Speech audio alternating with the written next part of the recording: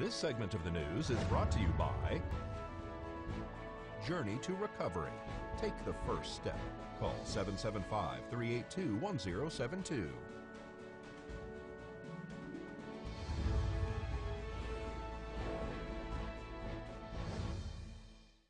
And let's join Angela Miles with today's Business First Brief.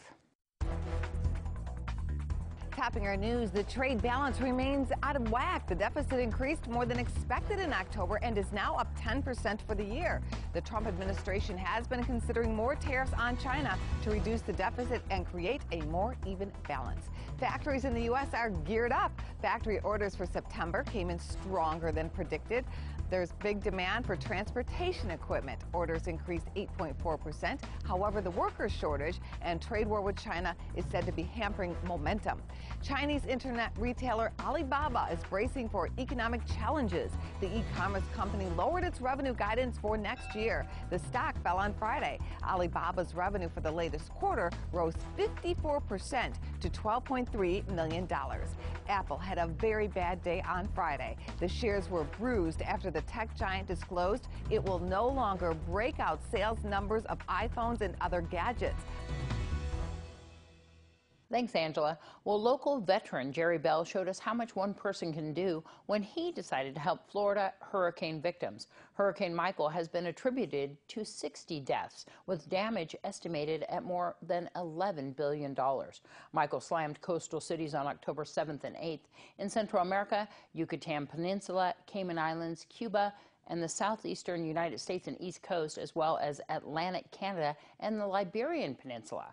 The storm, rated the third most intense Atlantic hurricane, hit the Florida Panhandle with winds up to 155 miles per hour. I have family that lived in Mexico Beach. They lost 2 homes. My family's okay physically and financially, but I was down there a few weeks ago visiting with them, enjoying good food and good company, and I just felt like I wanted to do something.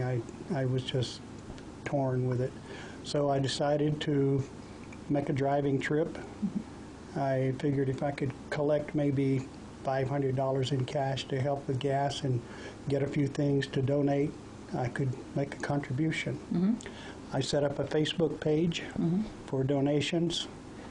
I started putting the word out. I spoke to groups like the DAV and some quilting groups and stuff, and it very quickly blew all out of proportion. Yeah.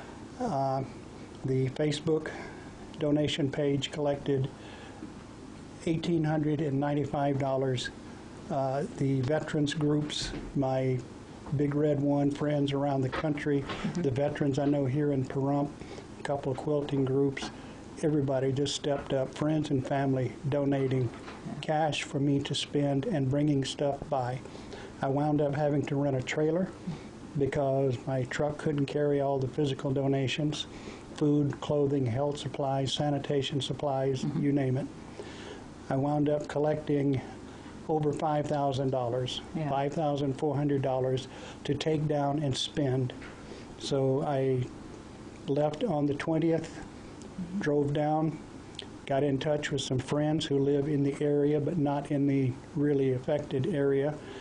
And from there we went to Marianna, Florida, where I have family that lived there many, many years and are buried there.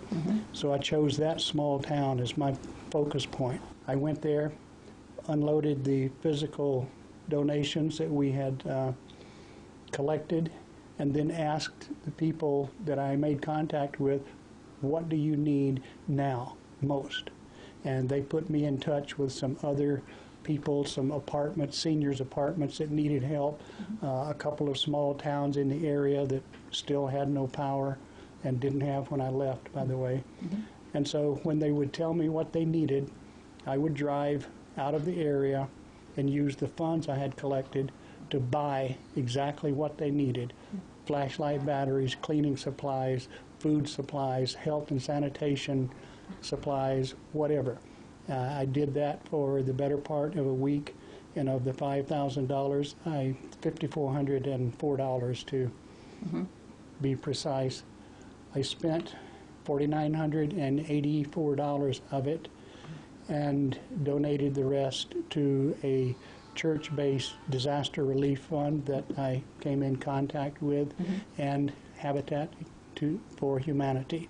I received many hugs that left tear stains on my shoulders. The people were so pleased. The magnitude of this, for me, cannot be captured with videos or photographs, because when you see a photograph or a video, you're seeing one section, but when you get there, it's all around you. You drive for miles, homes destroyed, homes completely obliterated. My cousin's homes are gone.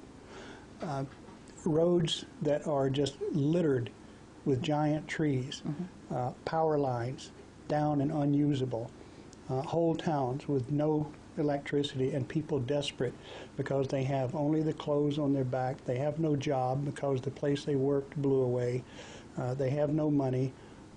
They are still in shock, and the need for help is going to be there a long time. Yeah.